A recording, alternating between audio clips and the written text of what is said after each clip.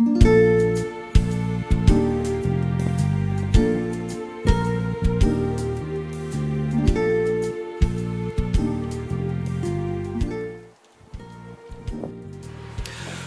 known the Trimble family for many years.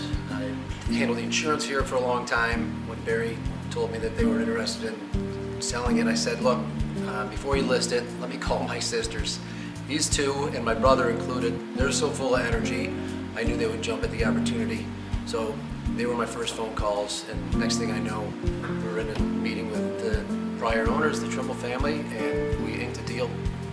We took over the management of it on November 22nd. We took over that day. We had so many people here. It was just everyone's congratulating us. Everyone needed this place to be more than it was. And it's bringing the community together. I'm seeing people making more friends here.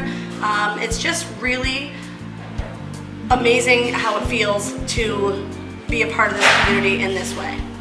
I've watched what happened in downtown Syracuse to a lot of local restaurants. And when we got wind that the prior owners were considering selling, our concern was that it would fall into the hands of somebody, not local, no respect for the iconic place that this is. It's been built as for the last 45 years. And in the absence of our own involvement, we were afraid it would fall into the wrong hands.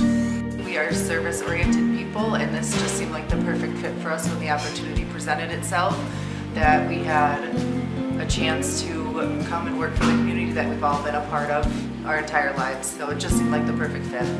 We're trying to let our chefs be creative, and so when they're being creative, we have fun new things, like we're starting a soup bread bowl this week, and we added our brunch menu, which has eggs Benedict and French toast and just a bunch of different options for people. And I have not had one person come in here and say the food was not amazing.